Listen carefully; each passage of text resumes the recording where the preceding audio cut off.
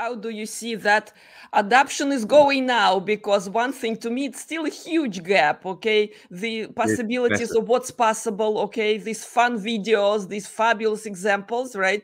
And yet, when I speak with industry leaders, all right, they're kind of, reluctant in many ways. So how do you see it's happening right now? Meaning that is it shifting? Is it even shifting towards adoption? I think it's shifting. And what surprised me when I was earlier this year, even like Kenya, Nairobi, it was so interesting to see the talent there and the eagerness to learn and playing. It's like this wonderful toolbox where they start playing around with the technology. Now, the question is, can you actually create scalable solutions that's meaningful for a country, for the world? So that is the challenge. So I think it's very early days.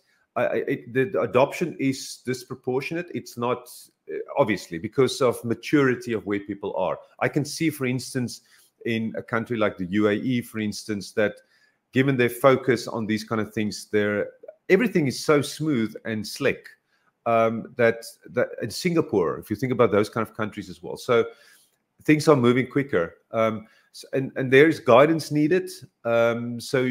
So if we want to help the countries that's slower, we don't want countries to be left behind. I do think more about humanity as like a body and cells in a body.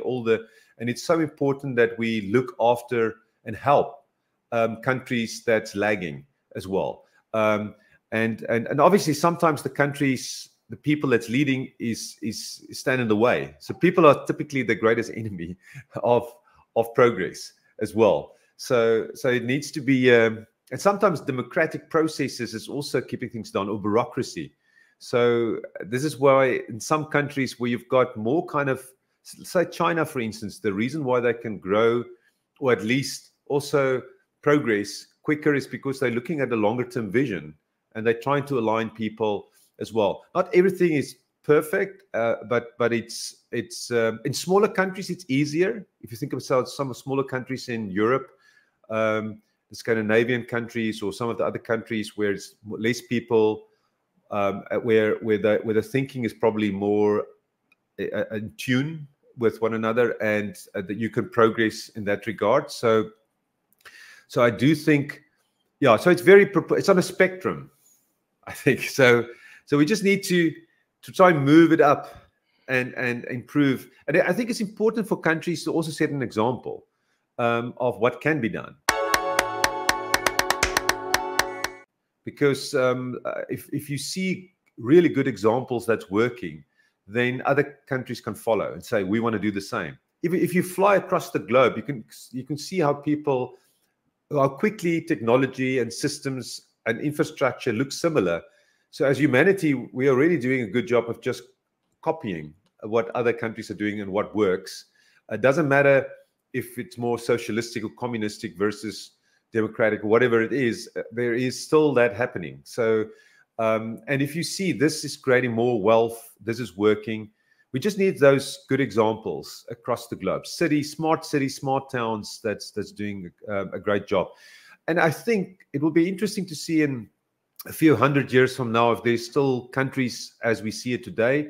Maybe it's like the internet. It's like smart cities, smart towns connected like the internet, like nodes, and there's frictionless or borderless kind of interaction and business and flow. I can see that kind of world because the dangers that we face as humanity is anyway global. We are hyper-connected societies, like this civilization intellect, and if we can influence this intellect to really move in the right direction, it's going to be good for us, for all of us. So I know we've got some wars about territory, about religion, about many things, and it's it's really sad to see some of this as well. And I think if there's real wisdom, if you're looking back, we will see that we can overcome these kind of things, and there are bigger problems that we need to be united as humanity. Even if we don't like, it's almost like globalization is going through all sorts of cycles because of this. But I do think in the future, there needs to be empathy and respect for cultures, and we need to collaborate. And I even think with AI, we're probably going to see that it's going to be easy to communicate with other people in other languages because of what's happening with translations, real-time translations and stuff. Even if we don't all speak English or other languages, it's going to be more smooth and easy. So AI is going to help with better communication, I do think. But we got to be smart. I think we've already seen some dangerous experiments with humanity, and we see mental health problems. That's why we've got AI-driven solutions around mental health. And I do think not only mental health, but I do think we need to look at the well-being of people, and that's going to be important. So for instance, with social media, there's good and bad, and I think this information overload, identity crisis, when people keeping up with the Joneses and all sorts of stuff and also as humanity, it's easy for us to see what's going wrong in a different part of the world very quickly, and people can get demoralized. And when they see it, in the past, that was kind of hidden from them. This is just their small world that they operate in. Now we're almost like plugged into this global consciousness, so we have to take care of one another. I see a lot of good. There's currently the Rugby World Cup and Cricket World Cups. South Africa is participating, and it is good to see how that can unite people as well, at least in a country as well. So if we can just unite around a massive transformative purpose that everybody feels inspired by.